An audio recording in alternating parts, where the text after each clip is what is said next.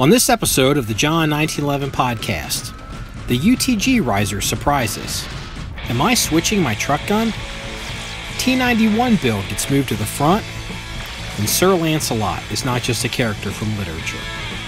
Okay, good afternoon, everybody. This is Marky and Freeze, and this is episode 112 of the John1911 Podcast. How's it going, Freeze? Pretty good. You sure it's 112? You know what? No, I'm not, because I think the last one I screwed up. And you did. I misstated it, and then I thought I went to correct it, and I thought I specifically got it correct, and I may have. What do you think it is? No, I mean, I don't know. It's either 112 or 113, but I do know for a fact that is either the last one or the one before that you misstated the number. I did, and so I went and checked it, and I believe we're 112. So, you know what? Basically, this is how this podcast works for any of the new listeners. It doesn't matter what the hell we say. It's whatever's written down in the description is the truth. So you really don't even listen to this podcast. You just read the goddamn description and hang up, and you're done. Yeah, pretty much. So I mean, we have no credibility online. At the end of the day, who the fuck cares? Yeah. You know what? The fact that we've actually done over 100 podcasts is amazing in its own right. It is. I had heard, I don't know what the threshold is, but there is some number out there that I guess if you're a podcast nerd, most podcasts die before they hit a certain number, and I know that we have blown well beyond that. So, So what you're saying is we have survived the zombie apocalypse of podcasting. Oh no, it could be worse than that. We could just be a zombie podcast, and it's like we're the World War Z podcast for the zombies. I don't know. So, speaking of zombie shows, apparently NBC woke up and discovered that Megyn Kelly, your favorite broad in media, is not worth the money that they've been paying her. Oh man. Okay, let me tell you something. I've been following the Megyn Kelly story. Oh, I knew you would be. Megyn Kelly and who's the other one that you can't stand? Glenn Beck. Okay, look. But you've never liked Megyn Kelly. Glenn Beck you used to like. You never liked Megyn Kelly. I love Glenn Beck. I just hate religious Glenn Beck. That's okay. Okay, look, I've never liked Megyn Kelly from way back in the Fox News days. I've never liked her. I always thought she was a snarky cunt. Yes, that is true. I just said snarky cunt on the podcast, and I stand. Well, apparently, you can't. No. You can't say Mr. T blackface Halloween costume. But you can't say snarky. But look, hold on a second. I'm going to throw Megyn Kelly a bone. Of course, apparently a lot of producers at Fox News threw her a bone in the past. Oh! You know what? There's been a few people that have reached out that have been like, we would like to sponsor your podcast. And I'm like, are you sure? Now they know why. Exactly. No, look, seriously. Boning Megyn Kelly is the title of this episode. Look, I'm going to throw Megyn Kelly a bone. The truth is, the whole thing with the whole blackface thing is bullshit. Dude, look, everybody our age wanted to be Mr. fucking T. Yeah. Look. What she said was not fucking wrong. It's PC bullshit run amok, and she's getting gobbled up by it. Now, not being a Megyn Kelly fan, do I really give a shit that she's being gobbled up by her own PC bullshit? No, because kind of she deserves it.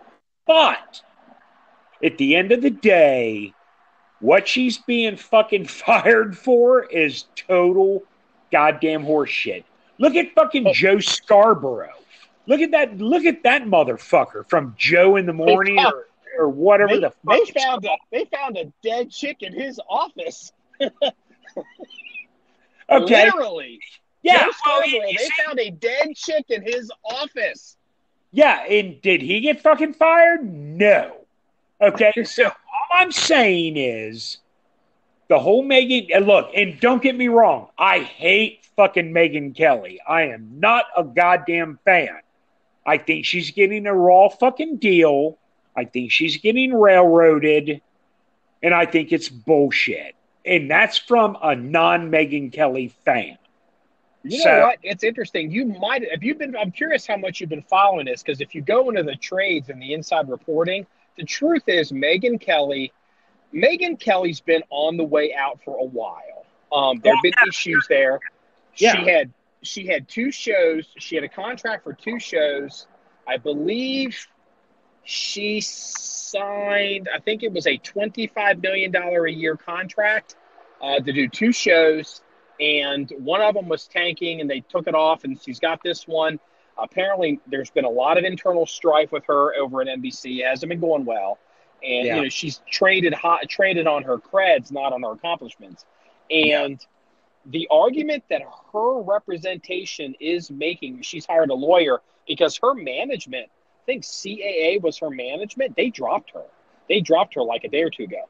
But the argument that the attorney she has hired is making, that this Mr. T blackface Halloween costume thing is a red herring to get out of this contract, and they're saying, you're going to pay this fucking contract before you're going to cancel this. They've offered, they're like, I think they might be on the hook for close to $100 million, but they're telling the offer that they made, I believe it was yesterday, was you're going to write her a check for $60 million. Well, so that's where they're negotiating. I heard she was on the hook for like $69 million. You know, what the lawyers will boil down to, I have no clue. But she's going to walk away very well. Oh, yeah. I mean, if she doesn't clear at least $30 million, because here's the thing. I am more of a fan of Megyn Kelly than you are. I mean, I respect her. What I really like about Megyn Kelly, I really respect what she did. So went to law school, worked in corporate law, and, you know, did all that and decided, I don't want to do this the rest of my life. I'm going to go do something else. And literally dropped out of that career track, took a chance, and moved over into television. And I respect that a lot. I think she deserves, I give her credit for that. But here's the thing. That's cool. Well, I'm setting this up. I need to set that up to give you the punchline here. So she did all that, took all these chances, built up her credentials. Megyn Kelly is a brand. Megyn Kelly is a business. Megyn Kelly was sitting as the queen of Fox News. And if she hadn't left Fox, she would still be doing pretty well. She left Fox, took a chance, went to NBC. They basically said, yeah, you can be News Kelly, and we're going to make you the next Oprah. Yeah. And we're gonna take you up to be something really different. And it didn't work out. And she's not going to be able to go back to Fox. She's probably not going to go back to Hard News. She's probably going to have to sit out for 12 months or 2 years. And look, you know, Megyn Kelly's going to be the next. Who's the one who does who had the daytime TV show that now does Dancing with the Stars? I have no idea. I don't watch. Don't you and your wife watch Dancing with the Stars? I have no idea. No. Let's not say you and your wife. I don't watch Dancing with the Stars. My wife watches Dancing with the Stars. Oh. Do I watch Dancing with the Stars? Fuck no, I don't. My apologies, Your Honor, for meeting the witness. Yeah, exactly. Objection. But look, as much as I love my wife, I'm glad my girlfriend doesn't watch Dancing with No. Oh shit. I'm a horrible human being. No, you're just European. But look, no, the truth is when Megyn Kelly left Fox News, she trashed her career. I predicted it. You did. Was it predict or was it root for? I'm not sure. Now, look, I'm not saying I'm Nostradamus for saying she trashed her career, but I saw the writing on the wall, because look, everyone fucking hated Megyn Kelly, including myself. But BBC, NBC, CBS, look, all the people she pissed off when she went to a non-Fox network were not going to come on board with her. Look, I predicted this when she left Fox. And it turns out a year and a half later, well, my predictions come true. Whatever. It doesn't matter. Megyn Kelly This is interesting. You are basing, your argument is the same argument that is made with the media concerning right-wing politicians. For example, John McCain, he's a hero of the left. He's this middle-of-the-road guy. As soon as he ran for president, he was a son of a bitch, crazy lunatic that shouldn't be let anywhere near the nuclear button, because he got his brains beat in at the Hanoi Hilton. All of his buddies in the media turned on him and made him out to be this fucking monster. Yes.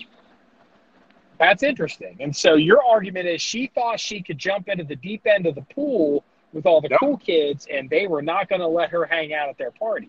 They were not.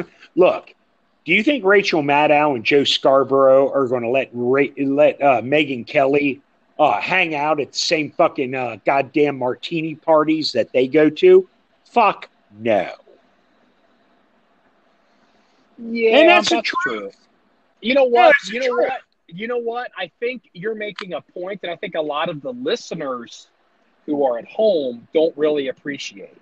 Because when you're at home and you watch Fox News and then you decide, what's going on over at MSNBC, and you switch that channel, you think that's 100 miles away and they're completely sandbox universes. And the reality is all these people, they all work in the same industry. A lot of them have the same representation. They all do the same functions. A lot of them live in the same cities, and they're all friends. Yeah. And they may have been telling her and thinking, yeah, you're hot, you're smart, you're accomplished, you've got great ratings. This is going to be a shoe-in. Look, there's no doubt about it. She's hot. I'd do her. I'd do her twice on Sunday, even with my wife watching. You know what? To be more professional, she's not hot freeze. She's commercial. Yeah, whatever. In the trades, we would call her commercial. You know what I call her? I call her a pork tenderloin on the fucking line. I'd do her. Okay. But look, the truth is she's very intelligent. She's not a stupid woman. But she gambled. And she lost. She did. She gambled. She did. She jumped on the whole, I was sexually molested Trump, fucking bandwagon. It fucked her in the ass, which she's probably been fucked in the ass many. No, she did not. You're transposing her. She did not No, she was sexually molested. Did she? Whatever. You say tomato, I say potato, whatever. No, she was the one that said that he's dead now. Roger Ailes made a pass at her at Fox News. Yeah, exactly. Roger Ailes stuck his cock in her ass, whatever. You know what?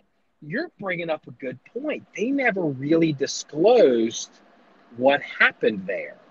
Yeah, well, that's what she claimed. Whether it happened or not, it doesn't matter. She jumped on that whole, it's great to accuse everyone at Fox News of being a fucking sexual predator. Well, actually, she jumped on that fucking train and she fucking lost. Okay, here's what happened at Fox News for the listeners, because it's been a while. So here's what happened.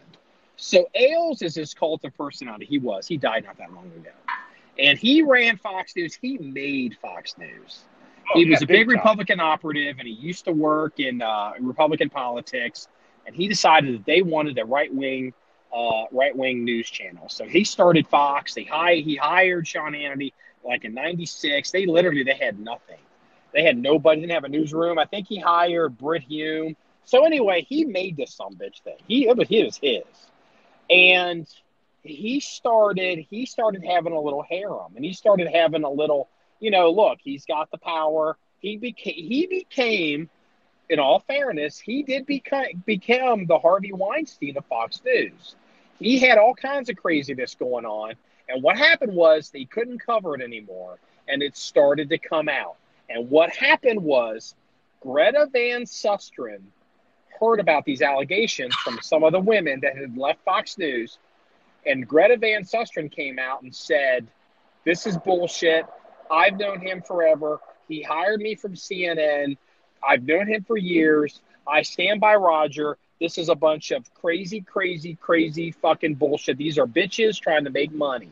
And what they did is they brought in an outside law firm to do an independent investigation, and they went around on the record, but privately, to ask various people at Fox News, can you back up Greta Van Susteren's position? And Megyn Kelly told them there's a problem here. And it so embarrassed Greta Van Susteren, she ended up leaving the network. And Megyn Kelly punched out too with an ejection seat. And that's how we all got to where we are today. And that's why we have Tucker Carlson and who else is at Fox now? Well, stop. God. Okay, you know what? Am I losing you? No, look, in all fairness, I like Tucker Carlson. This is obviously the John1911 media episode. Okay.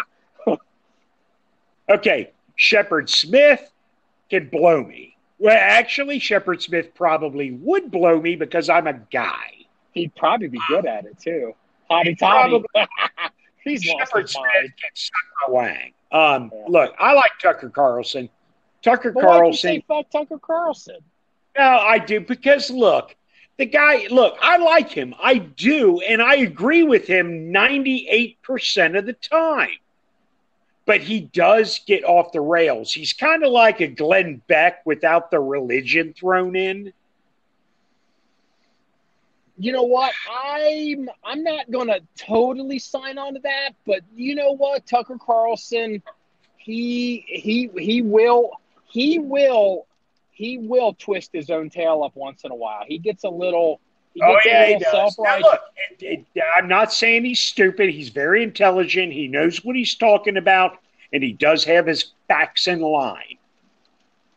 But he does get off the fucking deep end, and it gets a little crazy at times.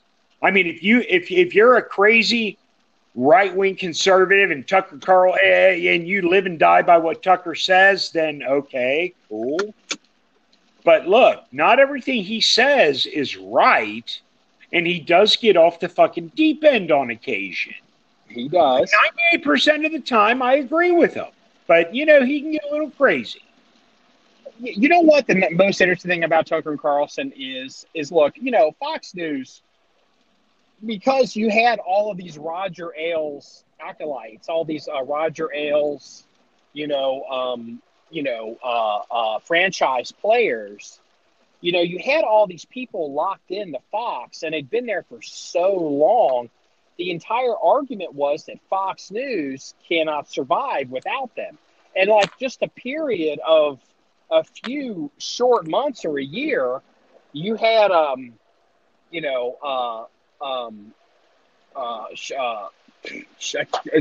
boy, how quickly who's the guy? Bill O'Reilly was out.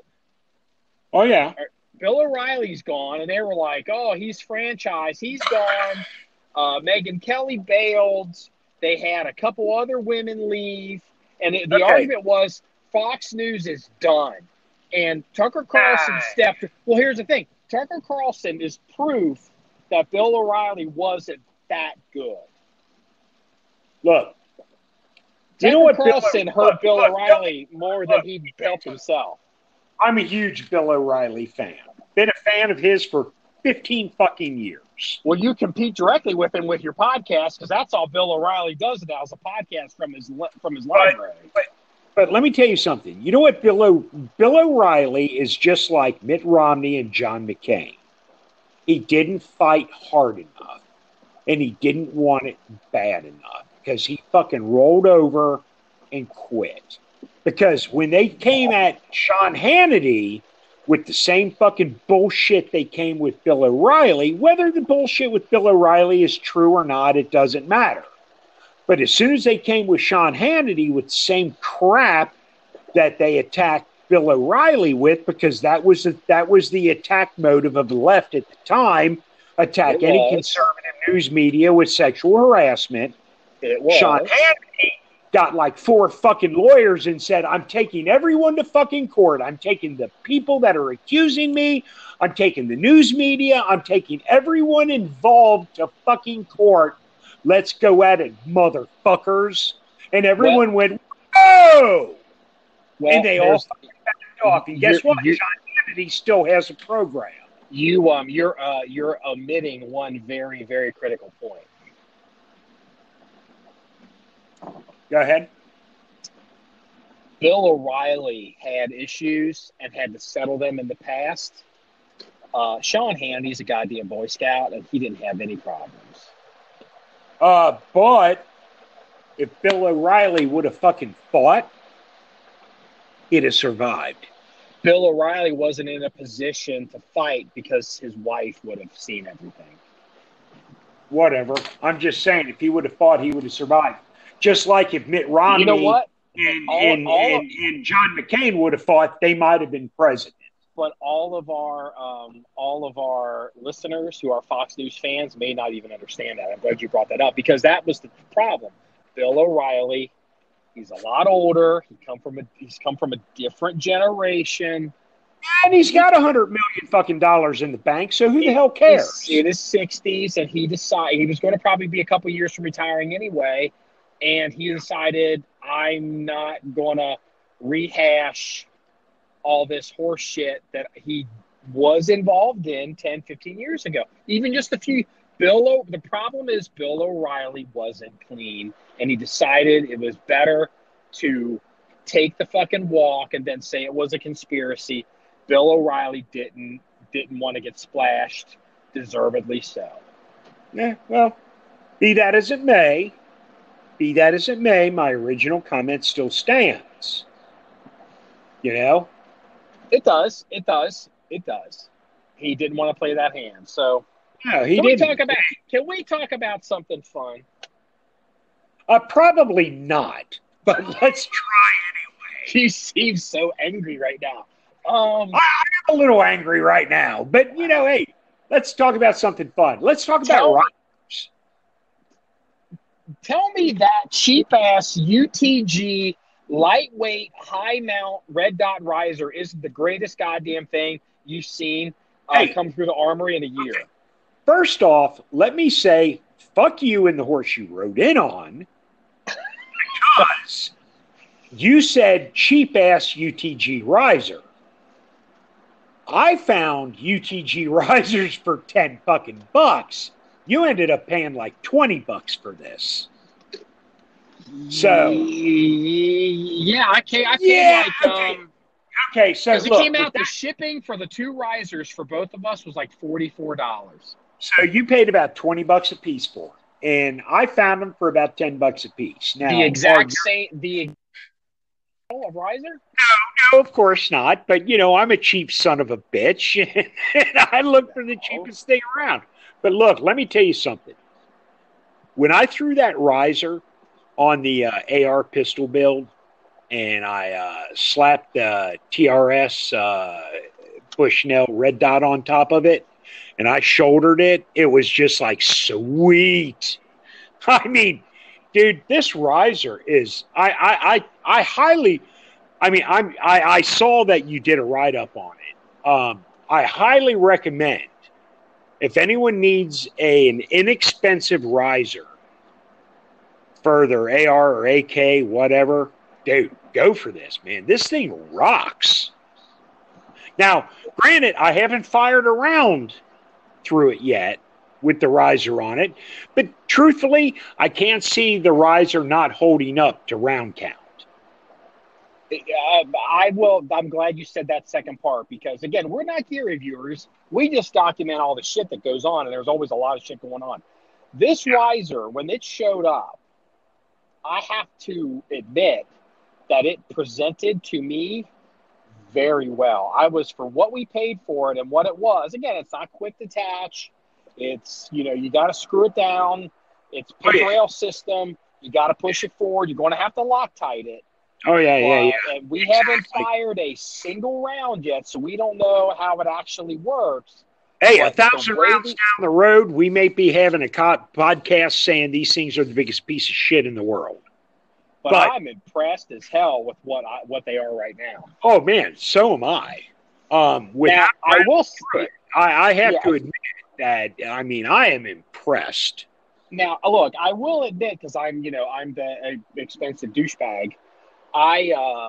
Look, my rifle, I'm trying to make it as lightweight as I can without spending $1 million. But I will spend money. And so I did look, I was like, I got on the internet and it was like, okay, what are all the cool kid AR high dollar douchebag guys buying right now for the red dots? And from what I can tell, it's the Scalar Works, titanium, ultra lightweight, whatever. This riser is like $200 and some. But here's the problem. I was looking, the Bushnell TRS 25s that we're using for this project all use, like, it's the 1913 pick rail. Well, the Scalar Works you can't mount a TRS 25, at least for what I was trying to do. Scalar Works even told me as much. So I was like, well, okay. I was like, I'm not going to spend $200 goddamn dollars on one. I guess I have to get something cheap. First off, I just built this whole AR platform for less than $600. So, fuck you. I'm not going to spend $200 on a riser. Suck my motherfucking wiener. I know. Well, see, that's the thing. So I wasn't going to buy a riser for you. So I was like, well, let me go look in. And so I had to do a lot of homework, and I kind of knew the height that I wanted because I just, from experience, and I started looking at these and I identified this product and the height and the cost and the weight. And I was like, I like this. And I'm like, I'm going to assume Freeze will like this as well because he's a bigger guy like me and he will like keeping his head up. So I went ahead and bought 2 of them for $40. Here's the thing. I would have paid almost what I would have paid in taxes and shipping for the Scalar Works is what these 2 risers cost. Oh, yeah. It's pretty interesting. And it's, look, so I had to get out the BCM build. I hate using the word build because whatever. It's the LMT that goddamn rifle, the Officer Mike gun that, we did a write-up on. Yeah. And it's going to be a range gun. And it's so handy. And it is so trim and so lightweight and lively in the hands. And I tell you what, just like, that damn rifle is lighter than my pistol. We haven't weighed that to confirm it, but, initial impressions seem to indicate... We do have to put it on a scale, but I'm telling you what. What kills me is my handguard. Yeah. So you have a pistol, an AR pistol. Is it 7 or 10-inch barrel? It's a 10.5-inch barrel. Okay. But I have a like it's got CAC shit and fucking this bullshit rail system. It's a quad rail with M-lock notches. It's got all this, and it's big. It's big. And they make them for all different lengths. You can get them for 7.5-inch barrels. You can get them for 16-inch barrels. They are what they are, and I like them because I'm a big quad rail kind of guy.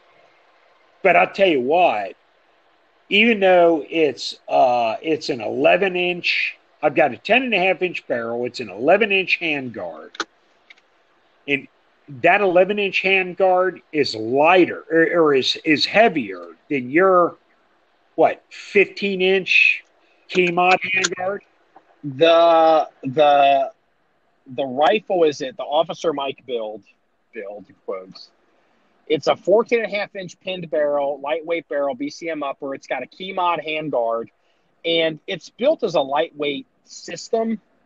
And I got it because what happened was Crane came out last year or whatever, the year before, and told everybody that key mod is bullshit and everybody wants M-Lock because it's more durable, and it is. So, but here's the thing. I'm not hanging a laser off of this rifle, and so over Christmas, BCM was blowing out these key mod uppers, complete uppers with all the charging handle and all that shit. As a matter of fact, Officer Mike helped me pick it out, and this thing, it's so lightweight. It's like, oh my God. I mean, it's really kind of amazing. It's really turned me on to the whole AR platform again, because I really got away from ARs back in the day. I'll tell you what, it's amazing how light that is. Now, look, as far as I'm concerned, key mod, M-Lock, I don't give a shit either way.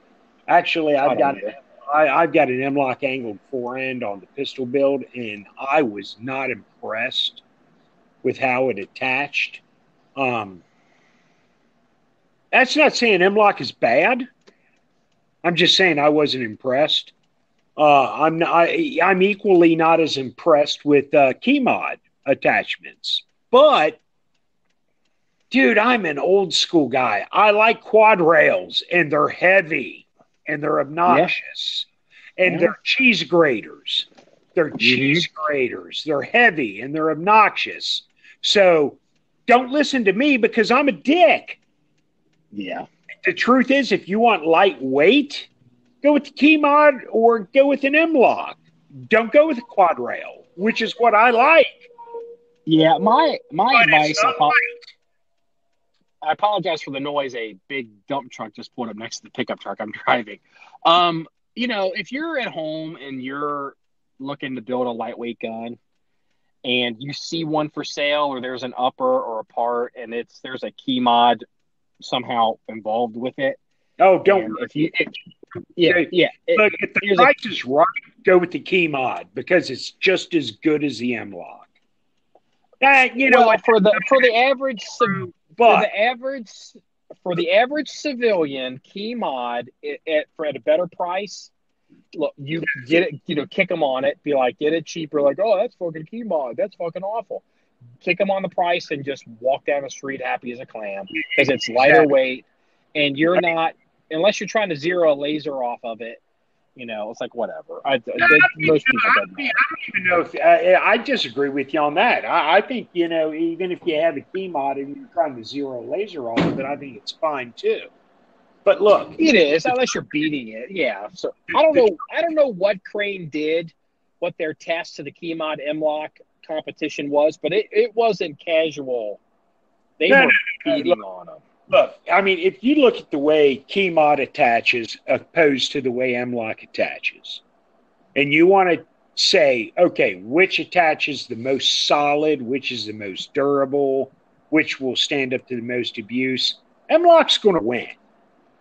I mean, I'll be honest with you. I pay so little attention to that. I don't even know the difference because I just don't even fuck with it. I mean, look, M-Lock's going to win, but the truth is, for the average home gamer, man, none of that shit makes a damn difference. Because the average home gamer needs to spend more time learning how to run their goddamn gun. Exactly. Not getting into engineering of M-Lock. No, exactly. That's the fundamental problem. And the truth is, key mod attaches your shit just as secure. Okay, do you want to do 13 months in Afghanistan with key mod? Yeah, you could, and it'd be fine. Yeah. But you'd probably be better off with M-Lock. But at the end of the day, who fucking cares? Because we're not doing 13 months in Afghanistan. We're going to the gun range. Yeah. Hey, and not that I want to not that I want to sit there and hammer or insult any of our listeners. But if your gun range is going 10 or 12 times a year to your indoor shooting range, none of this makes a goddamn bit of difference. You probably can get by with duct tape. But anyway, let's circle back to the actual rifle. Let's get off T-Mod M-Lock because we've talked about that for a while. Here's the thing, and I hinted at it at the end of the article.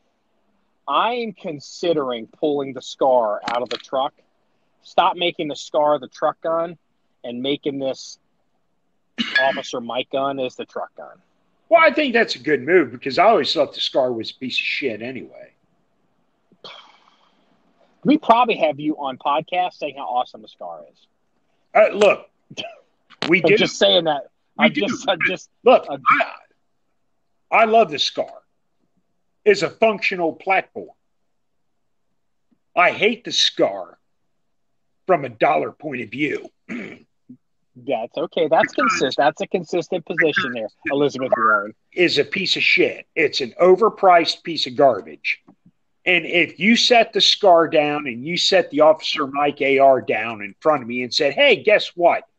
Pick and choose. You can have either one free. What will I pick up? Well, I mean, if you're going to give it to me free, I'm going to pick up the SCAR because, fuck, why not? It's a SCAR. And I like piston guns. But the truth is, I'd never pay the fucking money for a SCAR because it's a waste of fucking money. It's not worth the money. It's overpriced. You're paying way too much for it. And I can get more bang for my buck with a SIG.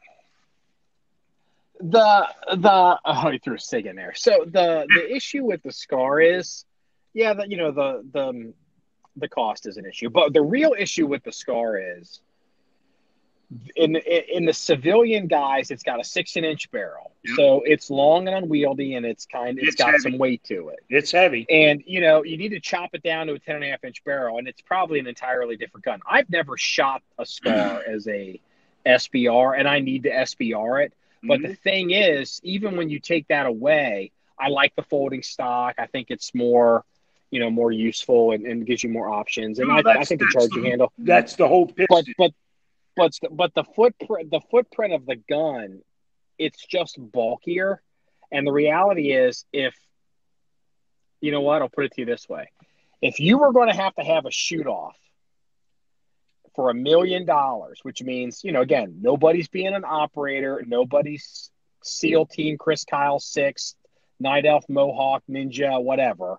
Yeah. But it's for real money. Like, if we're going to have a shoot off and you can win $1 million, yeah, and it's going to require position shooting or running or transitions or holding a gun for any extended period of time, like, do you want the SCAR or do you want that Officer Mike gun? If you don't pick up that Officer Mike gun, you are a damn fool. Oh, I'd take the Officer Mike gun every day, even though the SCAR's got a longer barrel. The barrel hurts the Officer Mike gun, or hurts the SCAR. It's the weight, the unwieldiness, it hurts it. And so, anyway, I'm thinking about yanking the SCAR out of the truck and switching to an actual I'm going to actually run an AR. It's like, holy shit. I know, and that's kind of amazing for you. It is, because I'm just like AR guy. You're thinking about picking up an AR as your truck gun, but look, but in my defense, ARs in the past, especially since 9/11, ARs have really, since the global war on terror, ARs have really come into their own. They've gotten away from all these stupid, retarded, heavy, sharp-ass guns. Well, the pistol market has helped. Look, but all the accessories and making stuff lightweight has helped. Hold on a second. That's a little skewed. You've been out of the AR market for so long, you don't know. It's not because of 9/11. It's look. 9/11 drove a lot of the technology and a lot of the money to change the AR market. Sure, it did. It did in the beginning, but the AR market has been changing constantly over the past several years. And you've been out of the AR market, and that's fine. There's nothing wrong with that. But yeah, I had this Colt H bar. Did I even know you back then? I had this Colt H bar. You had the Colt H. That was stolen, wasn't it? No, the Colt H bar, I ended up selling it, or trading it or selling it. But I think that was like right before we met. yeah, no, it was the H bar was the H bar. I ended up selling that because it was that gun was such a pig. I hated that goddamn gun. At that time, you were a gun douche. Ever. Yeah, get a Colt. Get this. This is the Colt to get. This is the AR. And I was like, I ran that gun for a while. And it was like, this is retarded. Let me have the H bar, the Kimber, and the Deagle. I never had a Desert Eagle. Fuck you. But I threw that in there anyway. You had to teach me what Deagle meant. You had to teach me what a Deagle was and what Red Tube was. So fuck you, Bill O'Reilly. Oh, wait a minute. I had to teach you what Red Tube was? Yeah, because you were talking about Red Tube. I'm like, I don't know what that is. Get the hell out of here. I can't hardly believe that. I know, considering. I know. Considering. That's amazing. So we're not going to go there. No, we're not. But look, let me tell you something. Bernie Sanders is in the shop. Red Tube to Bernie Sanders? Okay. For those that don't know, I have a GMC Suburban that I've named Bernie Sanders. I did not know that. I knew you had the Suburban. I didn't know you named it Bernie Sanders. You've heard me refer to him as Bernie before. You know what? I don't think I've been so busy this year. This must be a new thing. I don't recall this one. Nah, it's been Bernie for a while, but Bernie is the Suburban. Weekend at Bernie's. It's the Suburban that keeps on giving. Keeps on taking. So anyway, Bernie's in the shop. Yeah, your Bernie is about as old as the thing. Okay, Freeze's primary car is a Chevy Suburban, big 5 V8 5.7 liter giant SUV. This thing is like 20 years old. It's a 1999 GMC Suburban, 5.7 tow package. I mean, it'll tow a goddamn fucking 10-story building down the road. It's a behemoth. And anyone that's familiar with Suburbans knows what I'm talking about. I mean, it is a monster. And I love the thing. It's long in the tooth. It's old. And I've had newer vehicles that I bought and sold and got rid of, but I always keep the Suburban because I just love the damn thing. I mean, it'll haul the John1911.com trailer down the road. It'll haul your grandmother to the hospital. And I mean, there's nothing it can't do. But the transmission went out on it last week. That's why I bought you the riser, because I knew you were going to be hurting for money. Oh, man, dude, seriously. I appreciate the gesture, but the riser's not the break or make deal on the transmission. You eat every penny you can get. Hey, because look, the truth is, what I'm going to put into having this transmission, and I dropped the car. I dropped Bernie off yesterday at the mechanic. What I'm going to pay to have this transmission fixed, people would argue that the vehicle's not worth it. It's a technical total. But you know what? At the end of the day, it's kind of worth it to me because I like the vehicle. I got a lot of history behind it. I have a lot of good times in it. I mean, God, do you know how many dirty crack whores from the ghetto I picked up and done in the Suburban? Actually, so you're saying the Suburban has bed bugs. Oh, yeah. Well, it's probably just two at that point. Now, the answer to that question is 0, because I've done crack whores from the ghetto in the Suburban. But look, I've had the Suburban a long time. All joking aside, I like it. And even though spending $3,000. Well, it probably won't be $3,000, but it's going to be between $2,500 and $3,000. It'll be close. It's probably not worth putting into it, but I'm going to do it anyway because I like the vehicle. But here's the thing: it's a 1999 Suburban, and it's only got 160,000 original miles on it, so it's got low miles. Yeah, you don't put what you told me. Hell, I put 4,000 a year on it, maybe. I put less than 5,000 miles a year on the Suburban. Maybe $4,000, between $4,000 and $4,500. On a heavy year, maybe 5,000. I don't really buy it that much, but it's kind of one of those things where, and it's my own fault because I was driving it and I blew a transmission line. And I nursed. Oh, you didn't tell me that. Yeah, no. I nursed it home and chewed it up. Well, I should have stopped and pulled over and called AAA like a smart guy would do.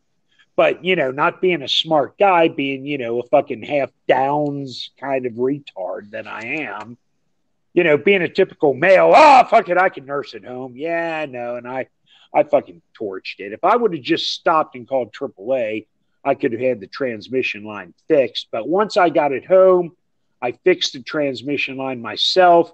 And basically, third gear was wiped out of it. I mean, reverse was sketchy.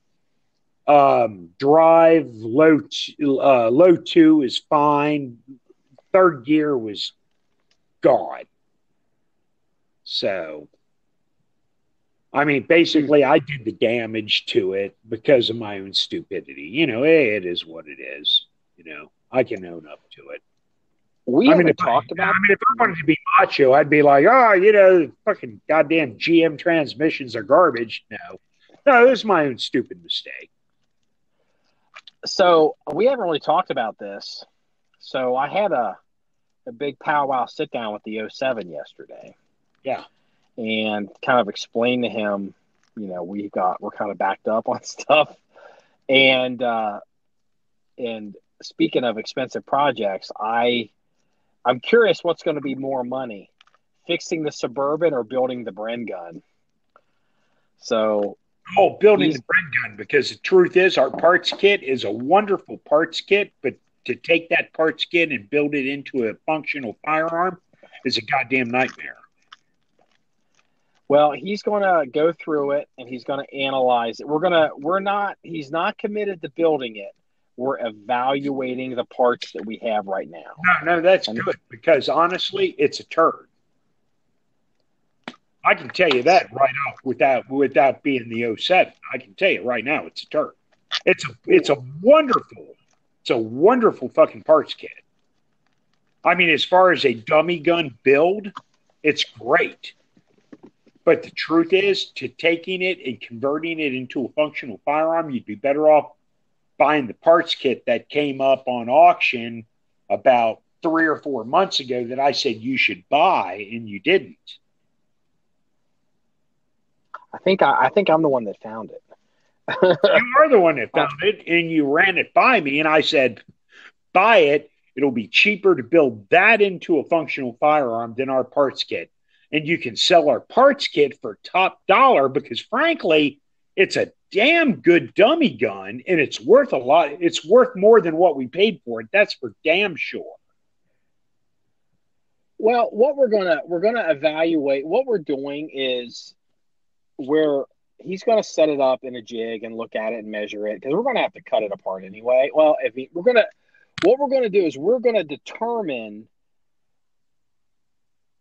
if the dollar wise, if it's better to just, how much do we have to do to cut this gun up to re-weld it to make it running versus just buying a second parts kit.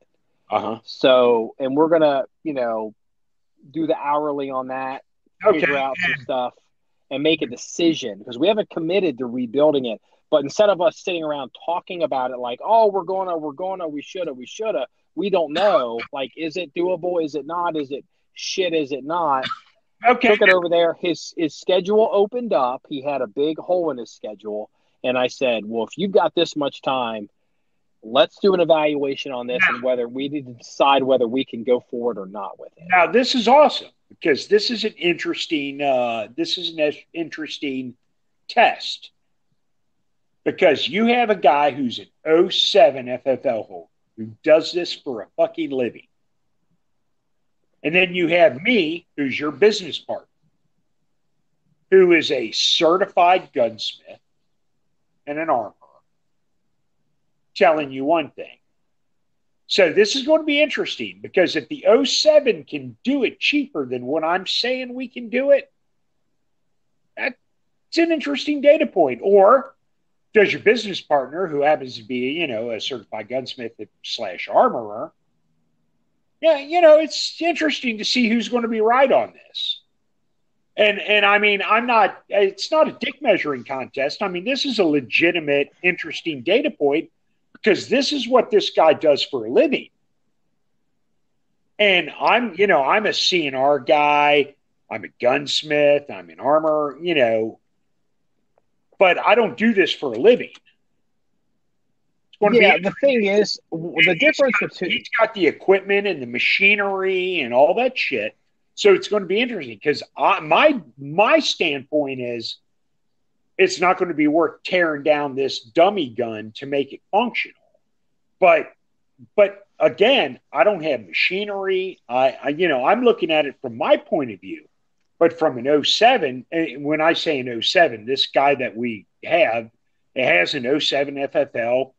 This is what he does for a living. And for the person listening at home, an 07 means, according to the ATF, he's a firearms manufacturer. Yeah. Okay. Good point. Yes, exactly. So in case they don't understand that, so he's allowed to make guns.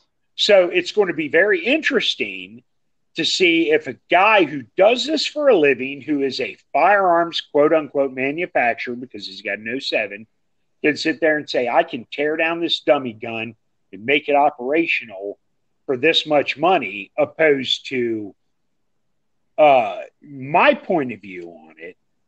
It's going to be an interesting project. And I mean, I'm not shitting on it. I'm not crapping on it. I'm just saying this is a very interesting data point.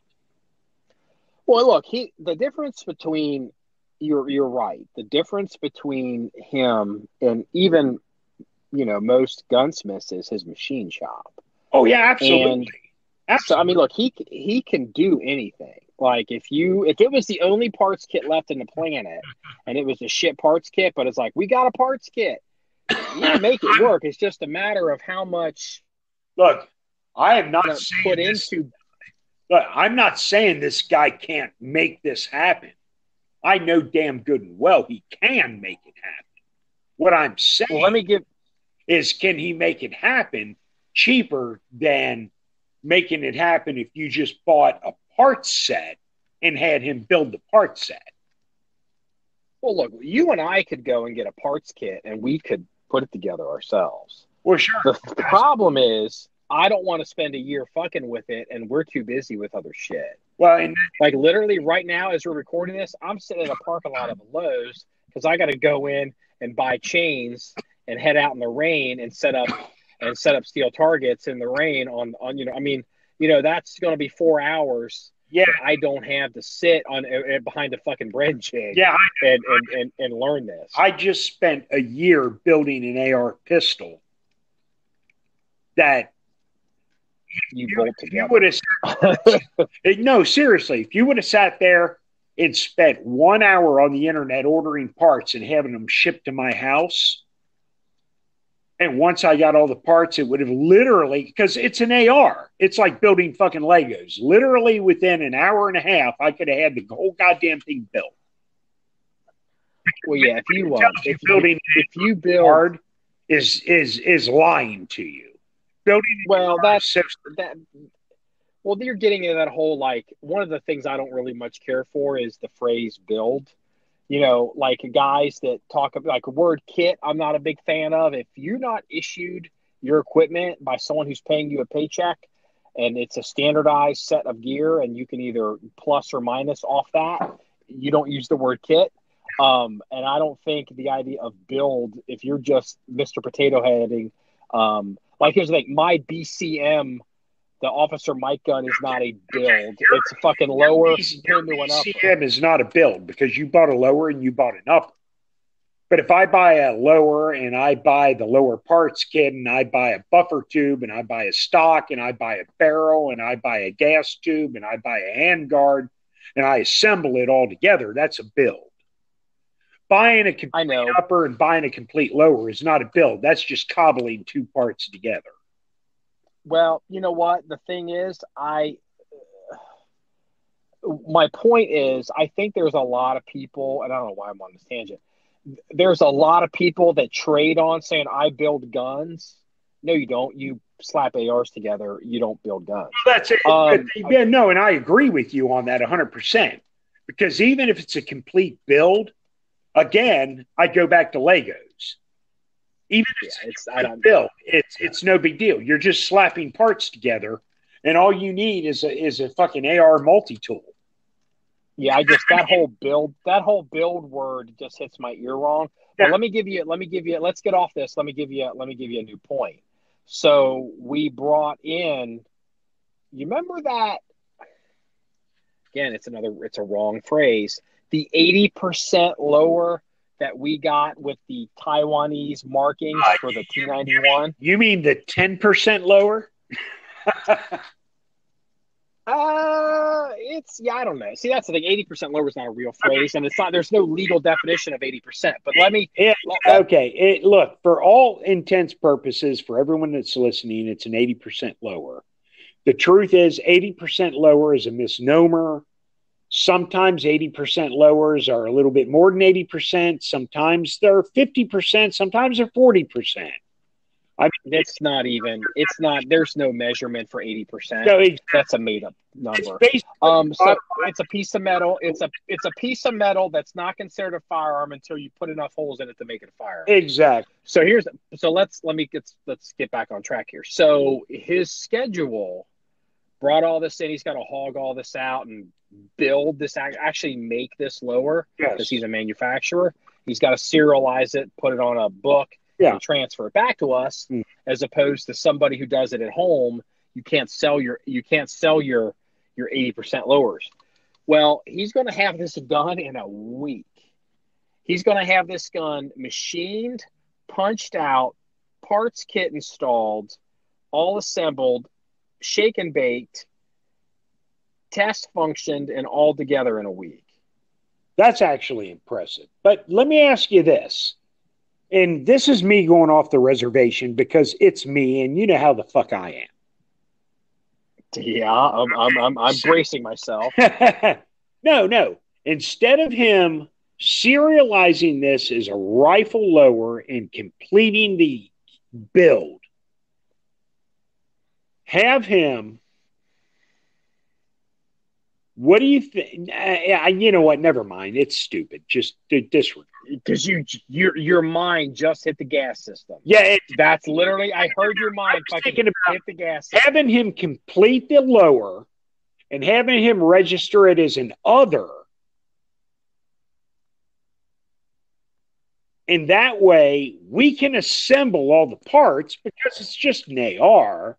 We can assemble the parts ourselves. But if he registers it as an other, then that gives us options. But you know what? At the end of the day, this is a fucking it's an armory gun. It's a T91. It's never going to be anything other than a T91. It doesn't fucking matter. And I'm going off the reservation. I'll be honest with you. I don't even know within the circumstances, because I'm not that familiar with it, within the circumstances of this AR, because the T91's basically an AR. I don't really understand what an other is supposed to be. Well, here's I don't know what an AR other is. I do know what an AR other is, and I don't need to go into details with you on the podcast because it doesn't matter, because once he gets this complete, it's going to be a T91, and it will never, ever be anything other than a T91, so it doesn't matter. Well, let me go ahead and say this. Here's one of the things. This upper it's kind of important. It's not a normal Wolf T91 piston upper with the 16-inch with the 16-inch barrel and then the muzzle device. It's a 14 and a half. Yeah. With a muzzle device that needs to be pinned. And the thing is also a lot of people don't understand this. Like if you go to Taiwan and you pick up a T91 and you're like, oh, I know what a T91 feels like, weight wise and balance. And then you come to the US and you pick up even if it's a Wolf T91 with a 16-inch barrel, it's not like, oh, it's about the same, even though it's just got a 16-inch barrel on it. It's crazy top heavy and front end heavy, because even on the 16-inch barrel guns, what they did, and the reason they did what they did is the barrel is heavier under the handguard. And the reason they did that, and it's because Americans, here's how Americans are. Americans want as accurate of a gun as they can. And Wolf decided, instead of making the barrel profile match the military barrel profile for the regular guns, they knew the average person would probably take this, buy it, try to shoot a group with it, not want to pin and weld and dig with it. So they made this gun with a heavy barrel because they didn't want someone to come out and be like, oh, shoots a 4 MOA group. But the thing is, it's so heavy, it's not a T91. The 14 and a half inch gun is the T91. Well, you see, and the thing is, if he would register the lower as an other, he could leave it at a 14 and a half inch barrel without pinning anything onto the end of it. But the problem is you couldn't put a buttstock. You'd have to put like some kind of a brace on it. And then again, that would take it away from not being a T91. So, yeah, and it comes with a muzzle device, and it's got the carry, so I mean, it's like, I'm trying to reproduce the T91 and the weight of a T91, so it was like, that's why I went with the 14.5. And the thing is, if you're looking for these T91s, not that they're hard to get, but most of the time the 16-inch T91 uppers are gone, but the 14 and a halves you can, or even the shorter ones, they as a matter of fact, they do sell here's the thing. If you were going to do this, you could just buy, I believe there is a 10-inch T91 upper, or 11 or 12. It's between 10 and 12, but it's not 14. And you could just buy that and put it on, make a pistol T91. Mm-hmm. But I believe the T91 as it's issued is at a 14 and a half inch barrel. I think so. Which is why I was like, yeah, we're just going to go ahead and do that. But he's going to have that in a week, because we're not going to anodize it, because it was like, why? Because it was going to take, it was going to double the price, and it would have tripled taken 3 weeks instead of a week. So that's going on. And the anodizing is, it's like whatever. Well, look, I mean, if from an engineering standpoint, anodizing is a factor on aluminum guns, because it's anodizing is a surface hardening treatment, and so it makes aluminum more durable on the surface. So like an anodized, it doesn't really apply that much in ARs, but an anodized 1911 lower is going to be much more durable than just a 1911 aluminum blower in the white. A aluminum blower in the white, if it gets a failure point or an inflection point for a stress crack, it's more likely to go through and migrate because it doesn't have the anodizing to stop it. So anodizing is important on higher pressure parts, but the AR is not a high pressure. The highest, in my opinion, the highest pressure point on an AR is the little surface area that the hook of the charging handle grabs onto when it locks in place, because that could wear, and then your charging handle flops around. Mm-hmm.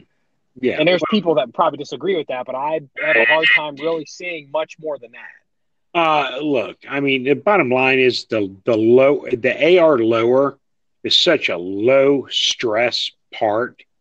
None of that matters. Oh, they make them out of plastic. Yeah, exactly. There's your argument right there. Anodizing doesn't matter. Shake and bake the son of a bitch. Spray paint the bucker. Whether you like if you're gonna build a gun, it's the same fucking thing.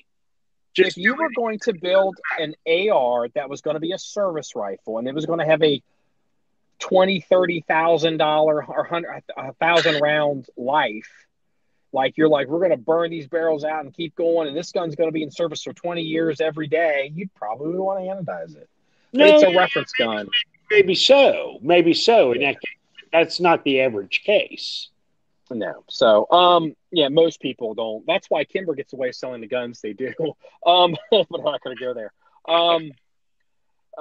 Remember we were talking about the PSLs and Century? Yeah. Did you get the email from Classic Firearms? I did. They're in stock. They were. I haven't looked. Was it 1900? I don't know if they're in stock this very moment, but yes, they were. They were in stock a week ago. Yeah. They wanted 1900. And I was like, that's right in line with the market on Gunbroker right now. For the used ones on Gunbroker, they were like 17, 18, 19. So that's, and they had magazines too. Yeah. And I thought that was interesting. So like, it was quick. It was boom, Century's getting them, boom, Classic's got them. Yeah. And I was real impressed by that. I always kind of thought Classic was more, like, I always thought Classic was a little bit kind of like CDNN, whereas, like, if no one else could sell it, then CDNN would blow it out. But it looks like Classic Firearms is becoming so successful that, I mean, they've been getting first-tier runs for a while. I mean, because they're moving guns. Hey, they're moving guns. And even though a lot of guys raise hell about the price that they sell them for, they're still moving a lot of fucking guns. And I'll be honest with you, I think Classic gets a bum rap. Classic gets a bum. I like Classic Firearms. No, so do I. Classic gets a bum rap from a lot of the guys that have CNR FFLs. I have a CNR FFL. And a lot of the guys see what it is let me explain this. When you have a Curio and Relic or an 03 FFL, I can order firearms from like Century or JDNN or AIM Surplus and get them at cost or at wholesale. No, I'm sorry, not at cost, at wholesale. Basically, if you go to your local gun store, whatever your local gun store pays for an FN 4956, I can buy from Century with my CNR license at the same price that your gun store is going to buy it for. That depends on whether your gun store buys 500 of them or one. Obviously, that is the case. Yes. But that is basically the market. Yeah. Okay? Now, what happens is a place like Classic, they get a lot of these CNR-rated firearms, but the problem is they're not a wholesaler like AIM Surplus or Century or CDNN or J&G Sales. They're a retailer. So they get these firearms and they retail them at retail price. So all your CNR guys who can buy them without having them transferred to a 4473 because they send them their CNR license, they'll ship them straight to their front door. But the difference is they're paying retail price for them instead of wholesale price. And all your CNR guys get a big fucking hard on over it and start slamming them and raising hell because they're charging too much for them. But what they don't realize is, you get the benefit of not having to fill out a 4473 and doing just a straight transfer onto your book, but you're not buying it at wholesale because Classic sells at retail. It is what it is. And there's nothing wrong with that. There's a data point here that I guess needs to be needs to be explained, and I'll say what it is, and I'll explain what it is. What's happened is it's the internet, and everyone's like, yeah, no shit. But what it is, there's a step in there you kind of glossed over. So if you were a CNR license holder, okay, Century was the importer, and then you had these wholesale houses such as AIM and Southern Ohio Gun and maybe J&G and some others, and they would buy from Century by the pallet, and then they would turn around and they would sell these they were like a distributor. So like, okay, Century was the importer, AIM, Southern Ohio Gun, and some other places would function as distributors.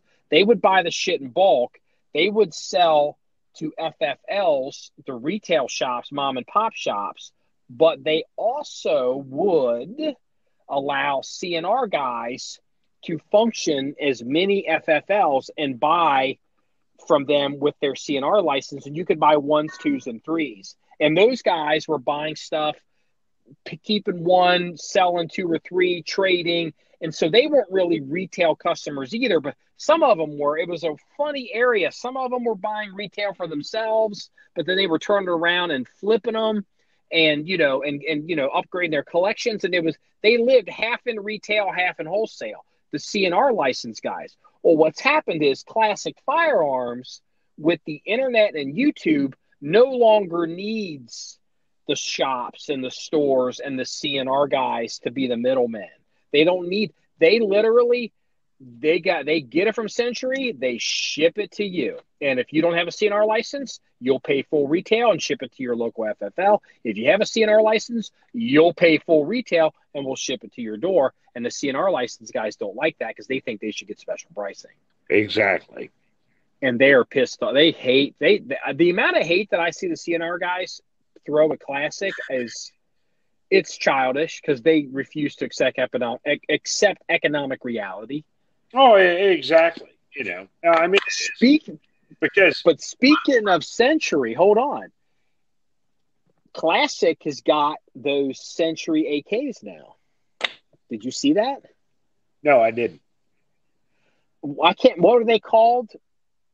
AKRU or what's it? What is it? American KA Kalashnikov America something.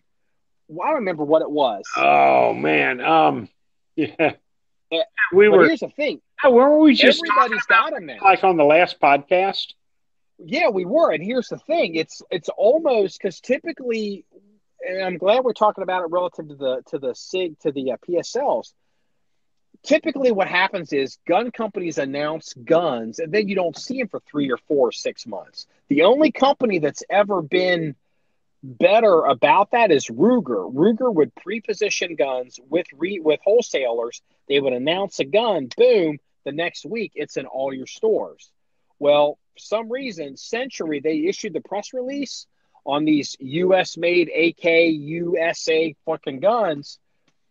All the fucking YouTube guys have copies of the guns. Classic's got them. A bunch of the other everybody's got these guns. They are out. They are everywhere. They can be had. They're not trickling out. I thought that was really interesting. Well, that is actually interesting. Century is stepping, just how Classic Firearms has moved closer to the retail customer and catering to the retail customer, getting shit out quickly and directly. Century is moving closer to the retail customer and not acting so much like behind the scenes of the wholesalers. They're getting stuff out more quickly as well. It's almost like the Amazon effect. Mm-hmm. Like I've never seen these big companies push out guns this fast, except for Ruger. Ruger does push out shit quick. I mean, and here, everyone's like, oh, well, yeah, no, when they announce the guns and they come out, yeah, we're all still waiting for the STG 44, aren't we? Ouch. I'm just saying it. Ouch. There's a lot of vaporware out there. You see a lot of shit. I mean, dude, it used to be, like kids today, it's getting a lot better. How many times did you and we would see a gun, hear about a gun, there'd be an article about a gun or something, and like you wouldn't like maybe the gun never came out. Yeah. Or it would come out 2 years later completely different because they had to make a bunch of changes. Yeah. Well, yeah, I mean that's not uncommon at all. Mm-hmm. Okay. So, I just thought that was interesting. It was an interesting thing. So I'm going to give you two things, and we've been going for a while, but I want to keep them about an hour. We're about an hour and 10, probably hour and 5. Okay. Two things. One's gun related, and one is like police blotter, terrible news, and I heard it from you. The first one is laughing. yeah. So, it's awesome. I mean, it's tragic because we got to be respectful, but it's awesome if you got to go. So anyway, remember when I used to work at this place and I was running the FNS guns, and we liked the FNS guns. Yeah. Remember the FNS guns? Because the FNS gun, I like it. It's a truly ambidextrous gun. It's got a Glock 17 sized grip with a Glock 19 sized slide, and ambi mag. The only problem is it's got a ambi push button mag release as opposed to a lever like the VP9. So there were a lot of issues with it. You could drop the mag inadvertently because it's a double, but that gun it's a neat gun. I mean, it was, that gun came out years before the 19X. Oh, dude. Glock 19X or almost a decade, years before. Huh? No, I like that gun a lot. It's a nice gun. It had a couple issues. They've addressed them. They've re-released that gun as the 509, and they submitted it for the whatever. And the 509's FNS just upgraded. FN last week or earlier this week announced they've got the red training guns that they're selling, which have the magazines, the dry magazines that you can rack and work the actions, and it's got a trigger you can pull that resets. Like the Glocks do. Like Glock's got the red and the blue guns. And, if I was running the FNS, I was like, man, I'd buy one of those. I mean, I love those guns. Those are awesome guns for dry fire and reeled because you don't have to keep recharging the gun. Those, I mean, if you can get them, you got to get them through LD distributors, and they're $500, $600. I mean, they're the price of a gun, and in many cases, you have to transfer them as guns. Because sometimes they're considered guns depending on the situation. I saw that and I was like, I'm like, maybe I should buy one of those because I do like the FNS, but it's like, man, I wish HK would come out with a red gun. Yeah. I saw that and I was like, it's like, it's just neat. I just thought it was neat. I'll have a picture of it in the comment section of the website, and so people can see what I'm talking about. I'll probably throw in some Glock guns too, so people can see them. I think a lot of civilians don't see the red and the blue guns. Yeah, but here's the story. You sent this to me. It was in Kentucky. There was a person that died at I assume it was a Renaissance festival. Oh God, yeah, and that wasn't just some fucking hill jack either. I believe he was a commissioned officer in the military. He was like a retired, like either a colonel or a lieutenant colonel in the military. No, I don't think he was that. I think he was just a lieutenant. I don't think he was that old. No. Double check that. He was either a colonel or a lieutenant colonel retired. Okay. I'll have to look. You know what? The answer to this, the link to the story. But so what happened was, look, these Renaissance things, I've been to one once. Like when I was maybe a teenager. And so these people, they go, it's kind of like the Grateful Dead for people that want to like carry swords. The deadheads, they just go around and live this life. If I understand the article correctly, I would assume how this person died is he was one of the knights that does the jousting. Would that be fair to say? Yes, he was a jouster. He would get on a horse with a lance, and he would do jousting. But unfortunately, due to an unfortunate mishap, I don't know if his lance, I don't know the details behind it. I don't remember. I recall that when I went to those, the lances, they were wood. Yes. And they were cut to break. Yes. So you would try to knock the other dude off his horse, but at some point in that collision, it's a fair amount of force because you got a horse and a dude and leaning into it and they're running at each other. That lance had pre-cuts in it that it would eventually give and not, like, maybe not go through the armor if it caught a seam. Yeah. Well, apparently this guy was doing something. I assume he was reenacting and ended up falling off his horse and impaled himself to death at a Renaissance festival. Well, yeah, I think what happened is his lance hit the ground, it snapped, and when he fell off the horse, I believe he impaled himself on his own lance.